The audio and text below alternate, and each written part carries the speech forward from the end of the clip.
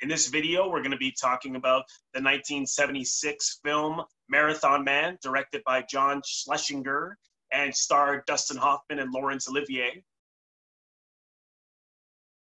We're Coffee with Aliens at the Movies, a film education and film review channel. My name is Robert Bellissimo. I'm an actor and acting teacher.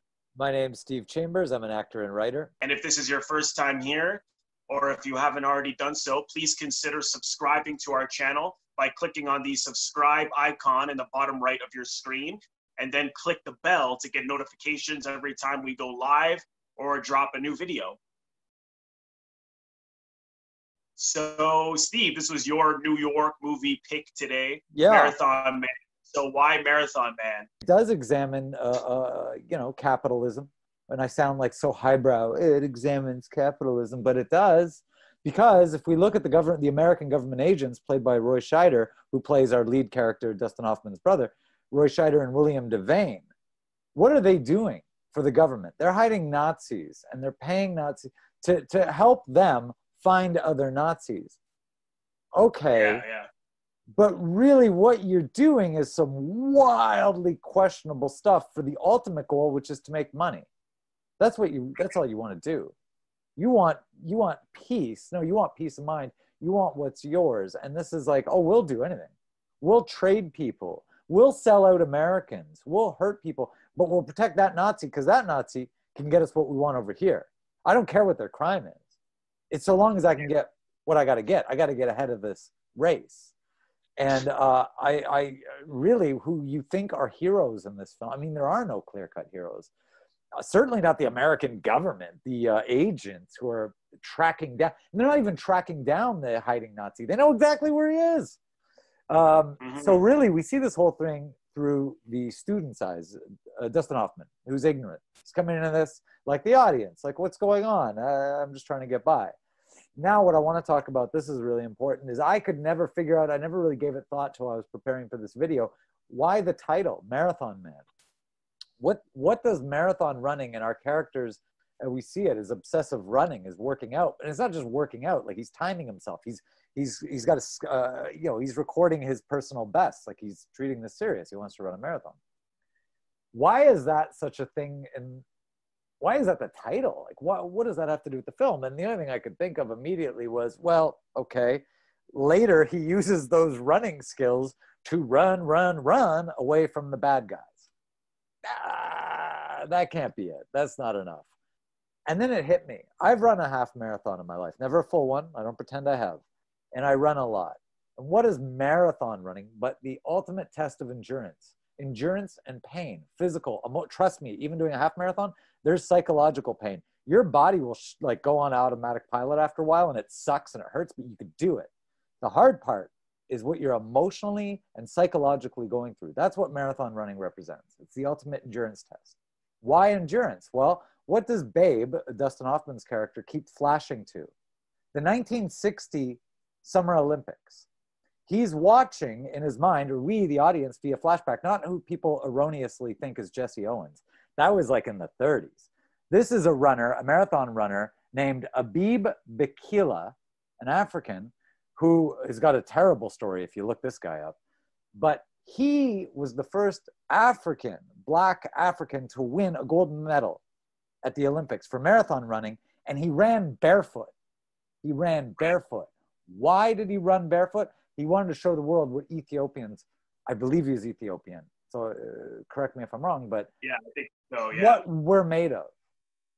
Okay, so talk about endurance, pain. Okay, so now we're really enforcing this idea of marathon endurance and pain to the audience. Why? Endurance. What did Babe and Doc's father go through? The endurance and pain of being sought out by the witch hunters of the House of Un-American Communist Activities. Yeah, I said it wrong, but McCarthyism. He's a victim of that. And imagine the pain he had to go through. Hiding that, dealing with that with his family until he could not endure. What does he do? He kills himself, as we discover. What else are we talking about here insofar as endurance goes? I'll tell you what we're talking about. Forget the torture scene with Dustin Hoffman. The Jews.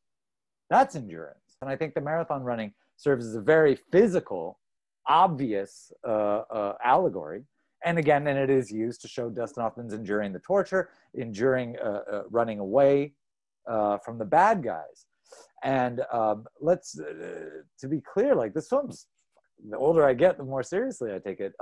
Laurence Olivier's character is based on a real Nazi named Joseph Mengele, the Angel of Death, who I don't think we need to go into this asshole's resume, but did this stuff, like extracted, you know, gold out of teeth, stole, just acquired things from these people, from these prisoners, and then hid them, as a lot of Nazis did. You went into hiding like a cockroach when you turn the lights on at midnight in the kitchen. You just hide, and they hoard everything. And now he's living off these diamonds, and the American government knows, and they help transport this man's diamonds to him in South America when he needs them in exchange for information. They have couriers. That's where we get Dustin Hoffman's brother, who Dustin Hoffman's character doesn't even know. He thinks his brother is like some high-end business guy, but his brother's I guess a works agent, in oil. a courier, works in oil. But in fact, he's tied into these hidden Nazis and the betrayal of the government. I mean, you know, it's so twisted and wild, and of course this happens. And again, I think John Schlesinger, again teaming up with Hoffman after Midnight Cowboy, does a great job at putting us in Dustin Hoffman's character's place of like, I don't know what's going on. The score is provided by Michael Small, who does this creepy noise and music, this high wire tension sound that you hear in Clutes. It's piercing in Clutes, in the Stepford Wives, in the Parallax View, all these films about paranoia and conspiracy. And it's really well utilized here. That's all really well said. Well, you actually, a lot of what you said, I didn't pick up on this element of endurance, how that's the marathon. And I don't know if I'm right.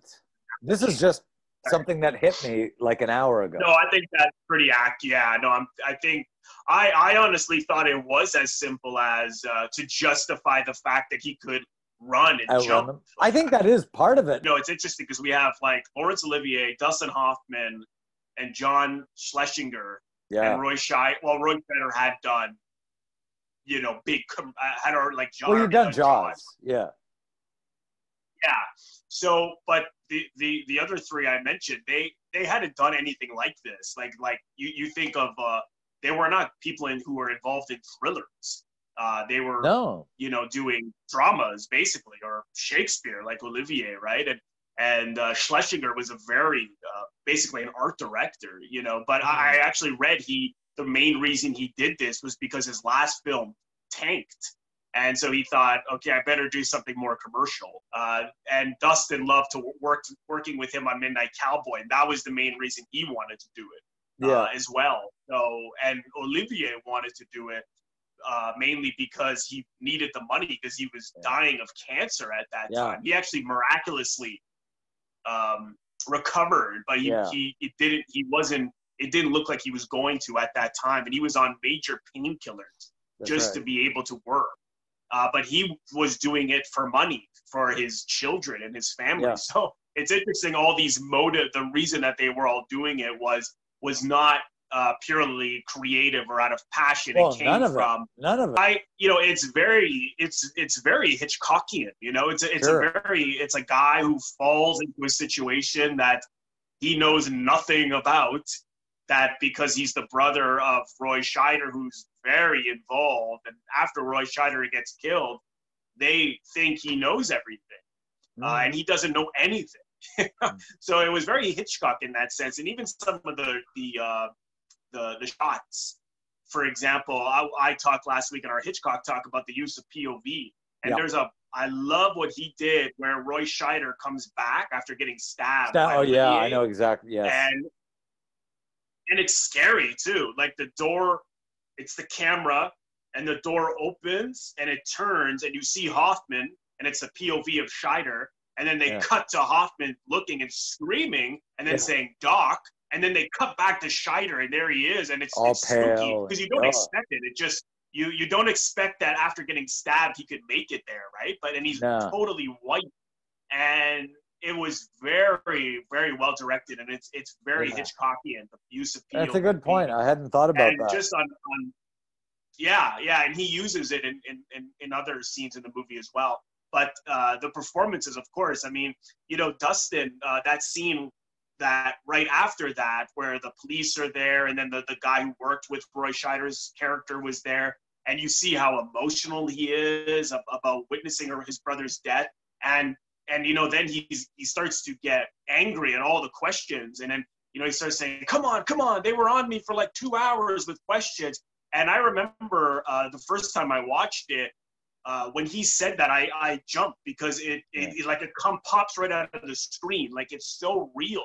I agree. And that's the thing. That's my favorite part of that film, acting wise, isn't the torture. Yeah, it's what you just said. It's exactly that. Yeah, it's so good. Yeah. And you know, there's so many great performances on film, and it's one thing to be real, and you can of course feel the actor, but how many times can you say an actor is so responsive that you jump, that their emotion makes you jump? I can only name a few actors who I've experienced that with on film. It's easier to see that in a play because the actor's right there.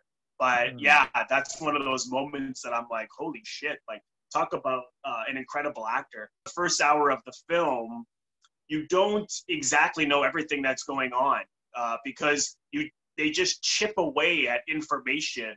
But, you know, you see his brother in Paris. You see he then gets attacked in his hotel room. You know that he's involved in something. And the guy who attacks him, he's stalking him beforehand. Yep. And then even after he kills that guy in the hotel room, and then he says to his partner, oh, they're killing all the couriers. But you're like, you're still just getting bits and pieces. And it's not until the second hour until Dustin Hoffman gets kidnapped, and then his partner comes and saves him, or you think he's saving him. And then he tells him everything in the car about the diamonds, about the Nazis, about what his brother really was involved in. And that's when you get the full picture. But in the first hour, you're a little like Dustin Hoffman's character. You're just getting like, you have to be patient with it because you don't truly know everything that's going on. And I thought that was clever, because I think in most conventional narratives, I think even in a Hitchcock film, you would have known a lot of that early on. I think they would have been concerned that the audiences would be too lost. And I know this was on the Criterion channel for a while. It's not now. Anymore. No, I think you can only rent it or buy it on, I see, Amazon Prime and YouTube. Okay. And of course, for sure. Or you can get the old widescreen Paramount edition here, which doesn't have a ton. Oh, there's a making of Marathon Man featurette rehearsal footage. Oh, yeah. Okay. I don't think I've watched any of that, but yeah, that would be worth seeing. Totally. Yeah. Okay, cool. Well, thank you so much, everyone, for watching. Again, if this is your first time here, or if you haven't already done so, please consider subscribing to our channel by clicking on the subscribe icon in the top right, floating above my head. Click on that, and then click the bell to get notifications every time we go live or drop a video. Thank you so much, and we will see you next time.